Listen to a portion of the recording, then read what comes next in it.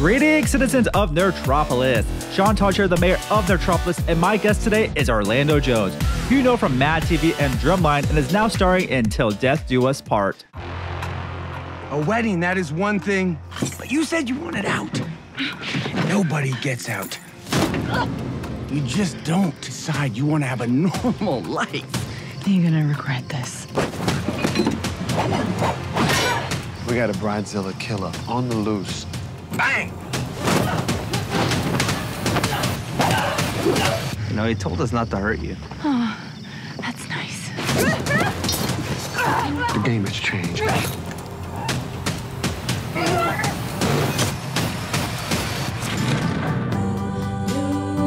I'll show you what made me the Golden Gloves champion of my community.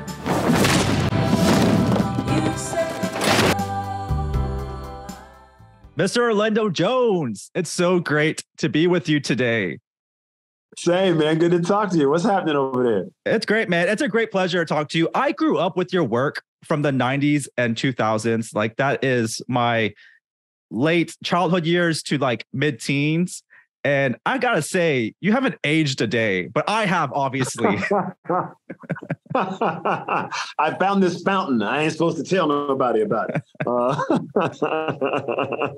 But it's a great pleasure talking to you today. You have a brand new film coming up, Till Death Do Us Part. It's your latest flick coming out to theaters August 4th. And it was a lot of fun, especially the groomsmen interacting with each other. That was a bunch of fun. And I just felt like this movie is like a horrific and fun take on Mr. and Mrs. Smith. It takes it to a whole new genre. That's a great description. That's awesome.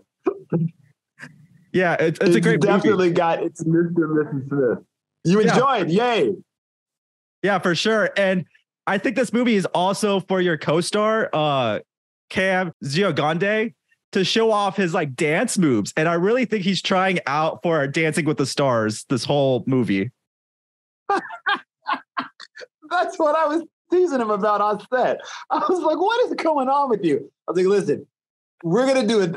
Timothy was like, oh, this is going to be a lot of fun, because I was torturing him on set. Because I'm like, you're the guy everyone hates in the movie. So I'm going to torture you as like a second antagonist in this movie, because he's always dancing. He's always trying to give his speech. He's always checking himself out in the mirror. I was like, everybody wants this jackass to die, including me. I'm actually quite the opposite. I was just mesmerized by him, and I thought he was fantastic. And, you know, I grew up in the 90s. Even better. Yeah, and I grew up in the 90s. So, like, do you remember that Batman animated series with, like, Mark Hamill as the Joker? Just his persona dancing around with the knife. It was, like, that very animated Joker, just, like, all full of himself is, like, the vibes I was getting from him. Dude, that's a great call. By the way, also the best Joker. Yeah, for sure, indeed. So how was it to work with Cam, and what did he bring to the set every day? Cam is hilarious. He is charismatic, and he kind of draws you in to all of the craziness that he's doing, right? So we kind of really got along really well. And we kind of started our dance on set pretty early on, because he was, he's always touching stuff and moving stuff. And I was like, I really like all this, because it gives me a lot to come and play with. And also he was just super funny. So we kind of bonded early on, and I really liked the way he was playing his character. And so I really got into like the idea of how my character does not like his character at all. And the whole backstory of just what my relationship is with the other groomsmen, particularly the bridesmaid, who I think my character actually is cool with until she kills a bunch of his friends, whereas he would much rather have killed Cam much earlier on.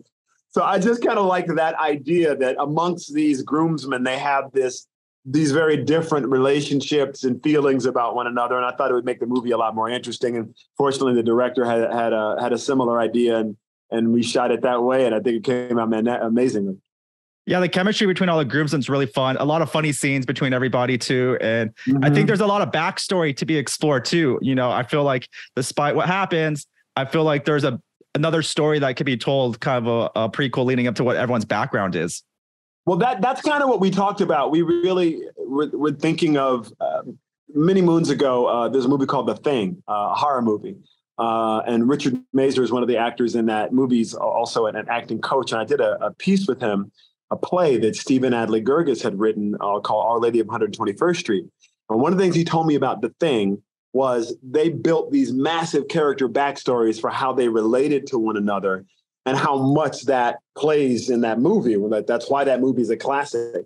And we all grabbed that kernel and built that story amongst each other. And so it's funny. We would like to tell that story of our backstories together because we think that's really would be a fun movie because there's a lot of stuff amongst us that you never see, but we play it off of each other, which is really awesome. Yeah, and I think there can even be a movie similar to like Reservoir Dogs where y'all are just sitting in a cafe and just talking about y'all's day and what y'all went through and stuff like that. Just the chemistry between everybody and what they bring is a lot of fun. I'm going to tell Timothy this. I actually really like this idea, and we've been talking about what it would look like if we did a sequel.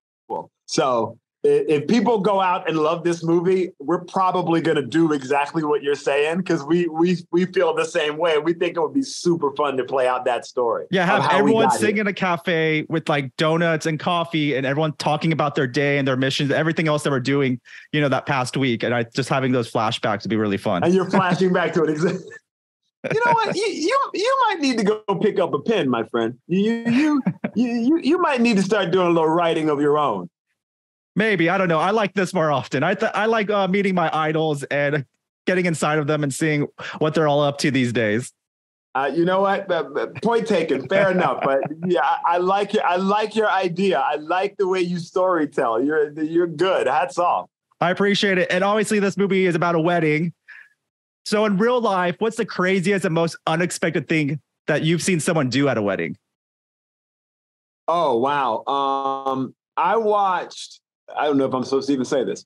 I watched a bridesmaid and one of the groomsmen decide that they were going to do the nasty at the church behind the altar. I mean, as far as I'm concerned, both of them going straight to hell. But I don't know how you decide that what you want to do is trying to have, and they did it before, like we were all coming in. They thought they were going to get it in somehow before the wedding. It was, we walked in on that. It probably was a West Coast wedding, but their clocks were on East Coast time or something. It was a West Coast wedding. This is the hilarious part. The clergyman left. Literally, the clergyman walked off because of what was happening amongst the partying bridesmaid and groomsmen. He was like, I'm done. And they had to literally go get a pinch hitter to come in because he said he didn't want to be a part of the debauchery. No sinning allowed. Exactly. I think in a church, it offended him. I saw his point, but that's the wildest thing I've ever seen at a wedding. That is wild indeed. So while making this movie, was there a certain moment that sticks out to you or just a memorable day? I think when I saw Natalie jump up flat-footed and wrap her legs around the guy's neck and take him down, and we were just doing some rehearsal, I was like, whoa. In most movies, people joke that, I could sneeze and beat that girl up or blah, blah, blah. But she is a gifted athlete. That lady is strong. We were messing around. She hit me a couple of times. And once I finished wiping my tears off and crying, I called my mama and told her to come get this woman because I wasn't about to go to jail. But she's tough. And I think it lends so much to the movie. But the most interesting thing for me was watching her physicality in stunt scenes and just seeing how far she could leap or how she would put her foot on the wall and jump this way and like wrap around someone. It just really top notch, man. I've been in a lot of big movies with a lot of big stunt people, and that lady's as good as any stunt person I've ever seen. Yeah, it was amazing to see her kick ass and just go all out.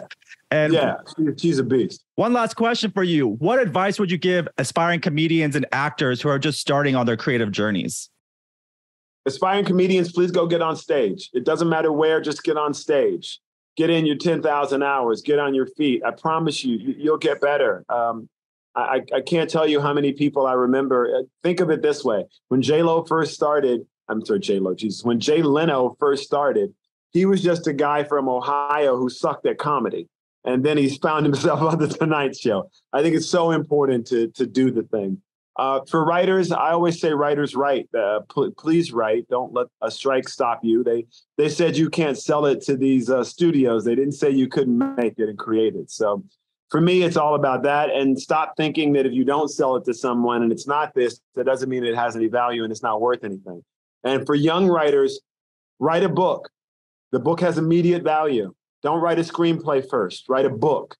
Go sell your book. You can turn your book into a screenplay later, or you can license your book. But the IP of writing a book is more valuable than trying to write a movie or a television show. So do that first, and then adapt your thing into what is content for the small and big screen. But don't start off on a script when you can write a book. That's amazing advice. And you're such an inspiration to many. And I really appreciate you talking to me today. It was really great. Oh, thank you, man. Anytime. I hope we get to do it again. Oh, for sure. Thank you so much, Orlando. All right. Thank you, brother. Once again, this is Sean Taj, the mayor of Nerdtropolis, and stay tuned for more movie news, reviews, interviews, and trailers.